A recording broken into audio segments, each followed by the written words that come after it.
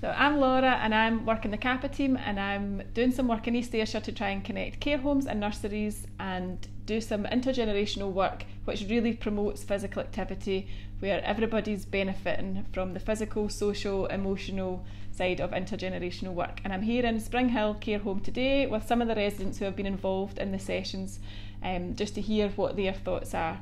So Ruby, how are you finding the sessions? Quite interesting, yes, quite interesting. What do you like doing when the children are in? With the children, I just like to listen to them.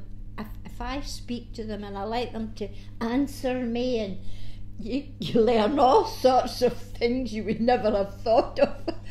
But, you know, that's children. Yeah, great. And May, what about yourself? Well, I seem to have made friends with one wee boy called Greg, and he's a lovely wee boy, but he's got a wee twinkle in his eye, and he's not goody-goody, and that's what I like about wee boys. I have got one boy of my own, but he's a big man now. So it's lovely to meet another wee boy, and all the best for our group here, that it all succeeds. Yeah, and he's coming to visit you over the holidays. Yes, and come, if God willing, in the summertime, he said he'd come and see me during the holidays. So I'm looking forward to seeing him again. Great. And we've been trying to give residents a real purpose and a real role during the sessions, which definitely seems to be helping. And in particular, we've got Jean at the end here. Jean, what is it you do during the sessions? Everything. Well, everything. So Jean hands out the... Look after them. Yeah, so you look after them and hand out the snacks and the drinks and yes. all the pens and paper. And what's your favourite activity that you do with the children?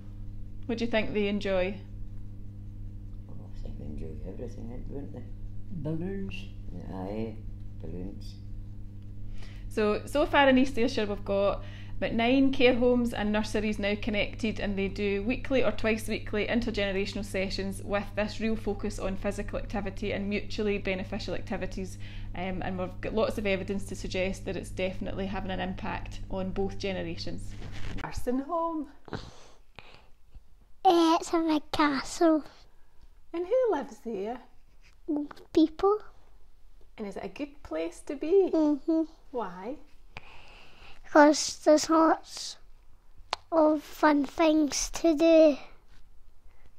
Like what? Play with the balloons and make some things. And do you like going to the nursing home?